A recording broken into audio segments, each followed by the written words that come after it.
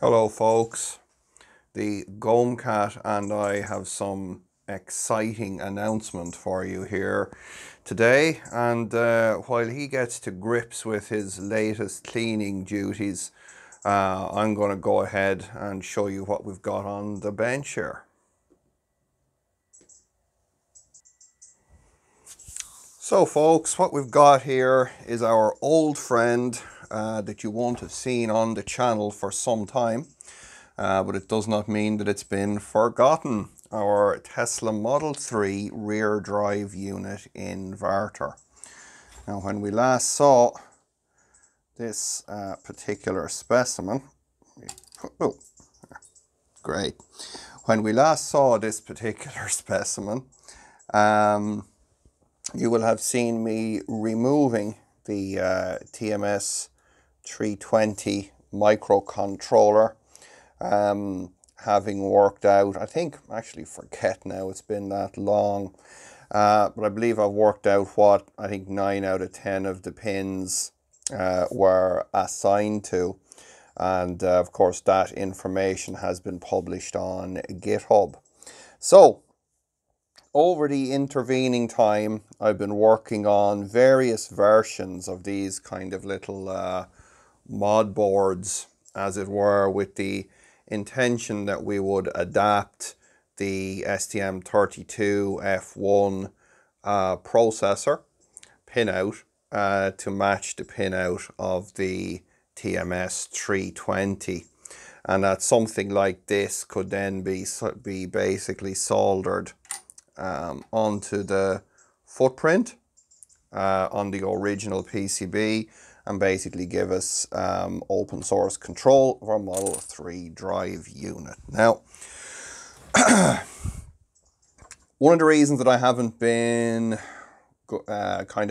doing a lot of public work on this has been the fact that I've been going around some various ideas with these boards and trying various combinations of PCB materials and PCB processes, and trying to find the best way to get an adapter board to work. I did come up with something, thanks to PCBWay, that would probably work for us.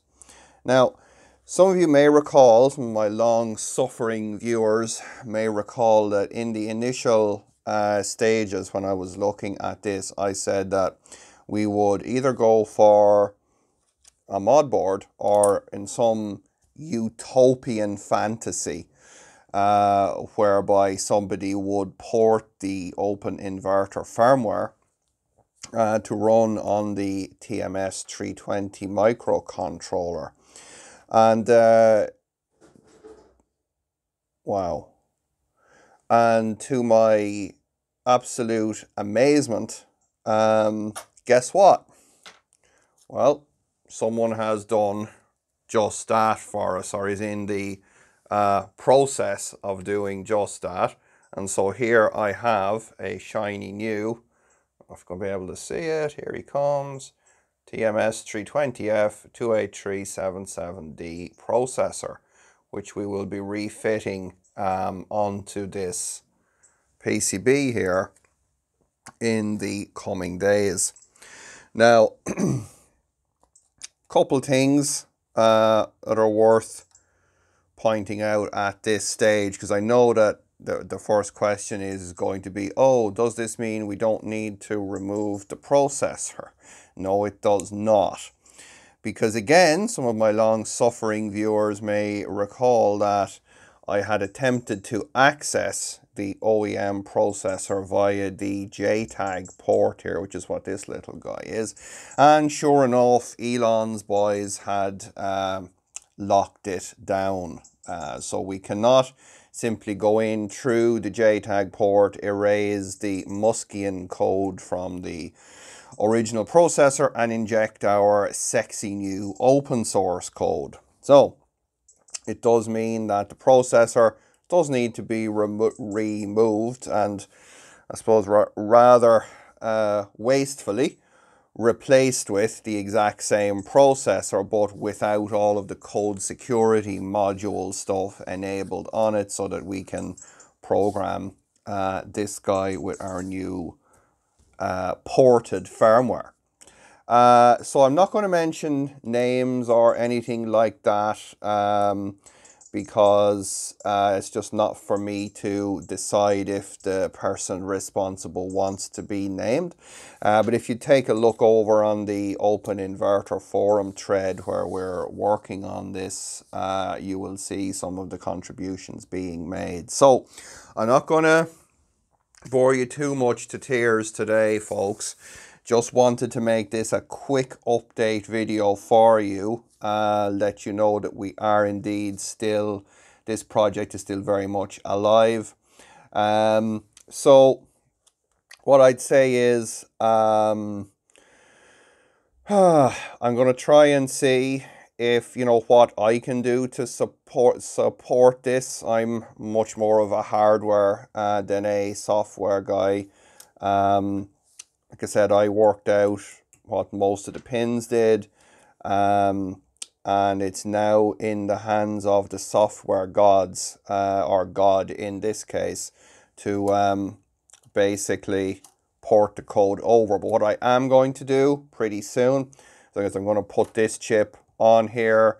I did damage one pad during the initial investigation, so I'm going to just patch that up with a little bit of wire.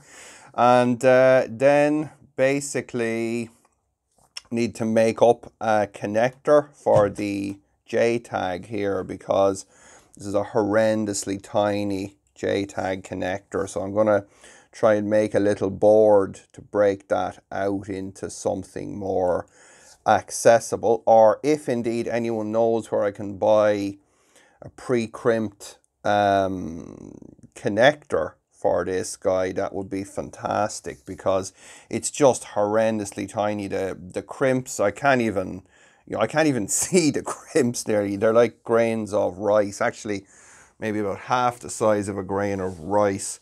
Even the Gome cat with his predator vision would have difficulty seeing that. So anyway, that's where things are at with our Model 3 drive unit. So we are still, thanks to this contribution, now very much on course to not only having open source control of the drive unit, but also being able to utilize the microcontroller that was originally designed into this. So we'll have a lot of the kind of neat features, like the ability to talk SPI to the gate drivers and the power supply, and do, you know, whatever else that we need to do here to make this little Muskian design a happy place. So like I said, won't bore you to death, folks. I'll leave it there. We will catch you in the next semi-exciting installment, where hopefully we'll have this chip back on here, and maybe even some of those Muskian LEDs flashing. So as always, whatever you do, don't forget to dislike, do not share, do not subscribe. In fact, if you are subscribed, unsubscribe from this ridiculous channel. Check the links in the description, where you'll see links for the GitHub, where we have info on this, and indeed lots of other projects, Open Inverter Forum, Patreon and PayPal, in case you want to financially support any of this craziness. But again, it's probably best if you don't, because then I just do more of this, and, you know, then maybe I could even pay people to do more of this, and that would encourage more of this. And no, God, no, don't do any of that. God, that's stupid. Okay, so in which case, the Gome cat and I will see you in the next episode, and until then, happy Texas Instrumenting.